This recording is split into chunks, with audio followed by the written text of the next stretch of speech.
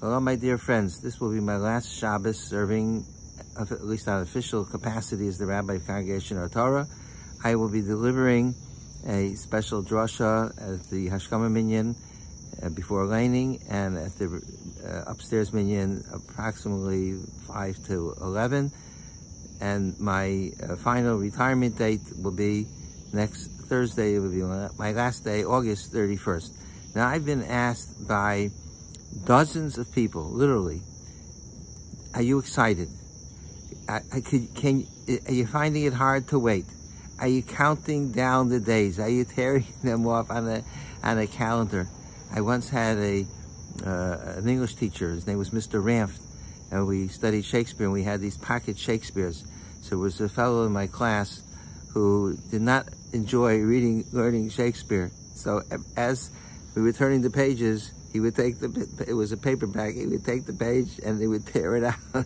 Mr. Ramp was so angry at him. He says, Chaim, what are you doing? Why are you tearing out the pages? So Chaim didn't tell him, but, goodbye and good riddance. Who needs this? So they want to know, am I tearing the pages off my calendar as I'm about to embark on a new life, leaving the shul? So I want to answer that question because I think it's an important question, and my response is as important as well. My answer is, Chazal say that when the Jewish people left Har Sinai, after they received the Torah in Har Sinai, so the Torah says in Bahaloscha, Vayisu mehar Hashem derech shloshes yamim. They traveled from the mountain of Hashem 3 days, and then they began to complain that they didn't have meat to eat, and like the month. But they traveled for 3 days. So the Chazal are troubled. Why did they have to tell me they traveled? Mehar Hashem. They traveled from the mountain of Hashem. Should have just, we know they were at the mountain, so they traveled for 3 days. So Chazal say they traveled, they naso atzma mehar Hashem.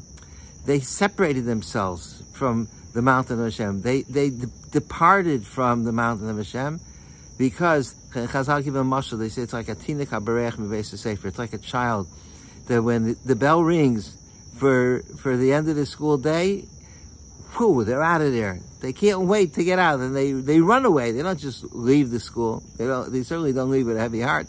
They're so excited. The kids are running, and the same thing is with recess, or kids when if you remember when we were children, we couldn't wait for a vacation, summer vacation. Wow, the whole year we were counting the days for the summer vacation, and then finally a month before we said it's 30 days to summer vacation, and then 1 week, and then we'd even know how many hours were left until the summer vacation. So that's how the Jewish people were.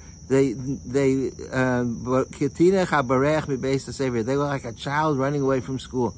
Why did they do that? So the Ramban says because they were afraid that maybe God would impose on them more mitzvahs. They had 613 mitzvahs to deal with. Now maybe they'll stay longer. God will come up with some more ideas. And so they ran away. Brother Ramban says, B'simcha. They were so happy. They were so excited. And that was considered to be a terrible avera.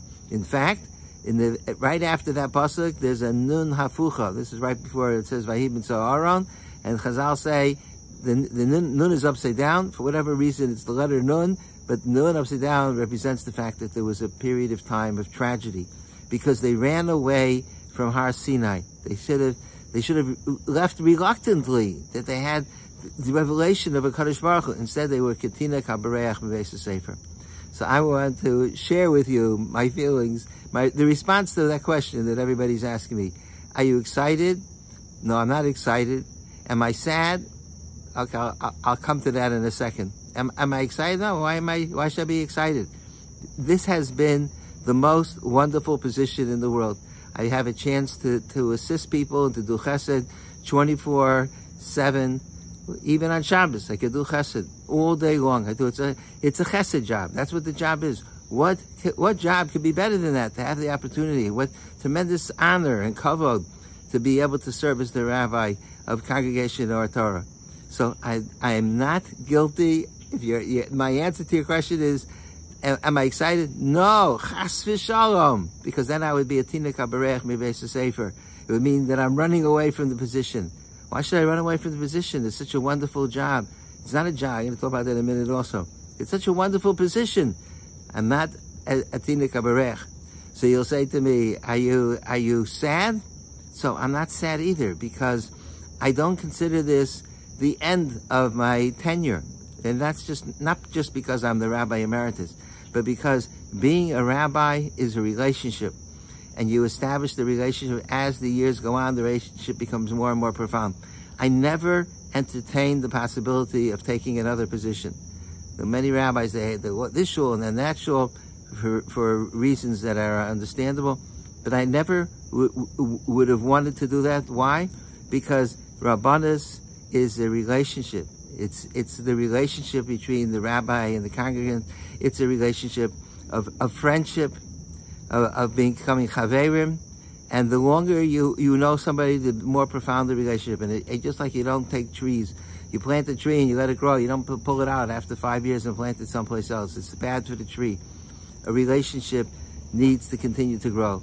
So it's as I am leaving the official title of being the rabbi, I'm not severing the relationship. I tell everybody the only thing that's going to change is my seat. Instead of sitting up front, I'm going to sit down below.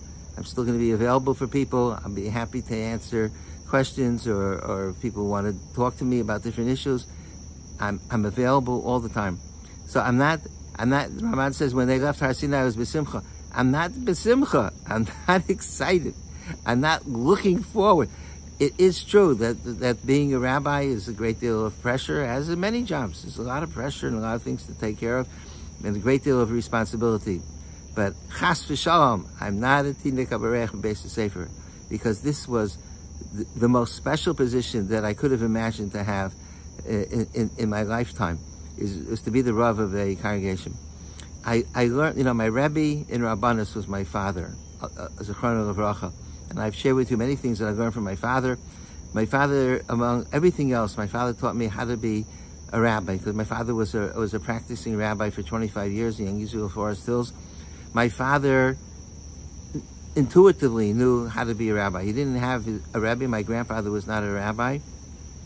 I think going back, maybe my great grandfather was a rabbi, but my father was not a rabbi. My grandfather was not a rabbi. My father, though, was a rabbi par excellence, and my father taught me both by example and by, after I became a rabbi, by discussions that we had. My father taught me how to be a rabbi. So I've shared with you many things that I observed that my father did. So I want to share with you one thing that my father did after he left his shul in Israel Forest Hills. My father and my mother, Aleim Hashem, they moved to Eretz Yisrael shortly after they retired. Within a month, they moved to Arza Habira in Yerushalayim. And my father never severed his relationship with the people. He continued to retain a close. My father passed away about 35 years later after he left the shul. But throughout that time, my father had an enormously close relationship with the people of the shul. Even though he was no longer a paid rabbi and he wasn't even in the same country, but he still felt a connection to the congregation. My father, every Rosh Hashanah, my father spent hours and hours composing a letter to the congregation. He didn't have to, but he did it because he felt that strong connection and he wanted to maintain it. So he wrote a personal letter to the entire congregation, and he talked a message for Rosh for Yom Narayim, and he gave a little synopsis of what's going on in the family and births and marriages, etc.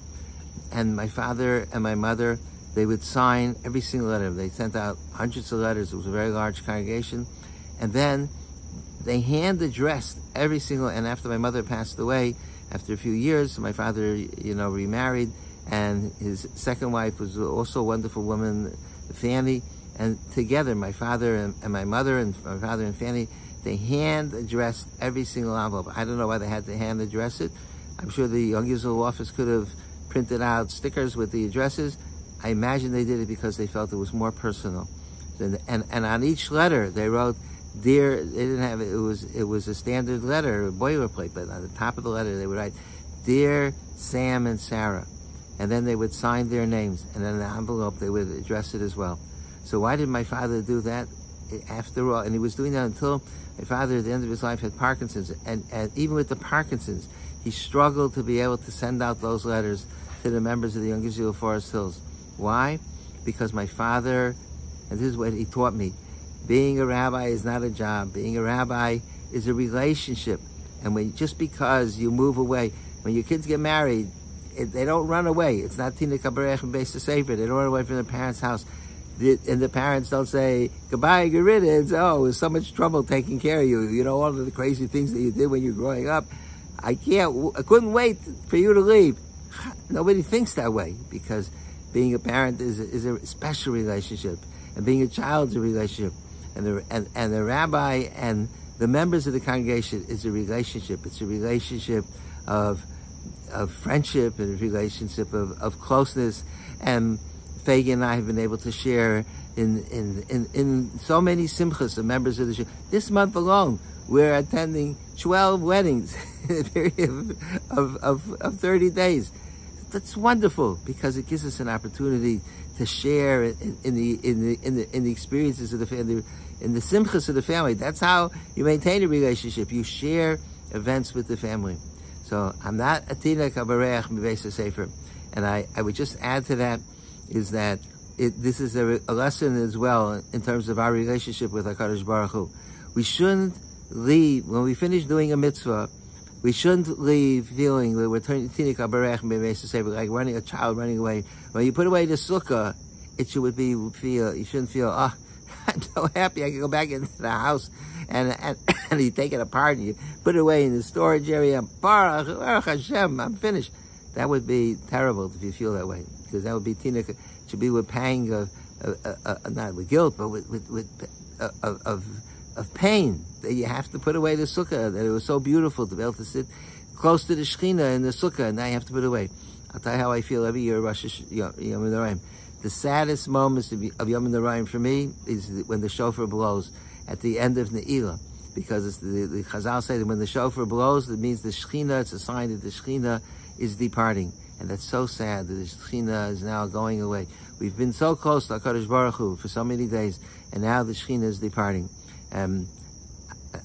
I'll make the point again. I said it before. At the end of davening, it's not the right time to people take off their talesim and their kittel in the middle of Marav. That communicates that I can't wait to get home. I can't wait to break the ties. Okay, it's understandable. People are hungry, but it should be with a heavy heart that a person is leaving so wait till the end of davening, then take off your towels and take off your kittel. It should be with a heavy heart that you're leaving. I don't have a heavy heart because I'm not leaving. I'm still living here. I'm still in the same house as I've been for the last 20 years, and I'm still going to be sitting in the shul. I won't sit up front, but I'll have a seat in the shul. I'll be in the shul regularly for davening. So, the Baruch Hashem, the relationship has been very, very special, and I thank everybody from the bottom of my heart that you gave me the opportunity. What a tremendous kavod, what a zchus, and what a wonderful experience to be able to serve as a rabbi of Congregation or Torah. I wish everybody a very wonderful and beautiful Shabbat Shalom.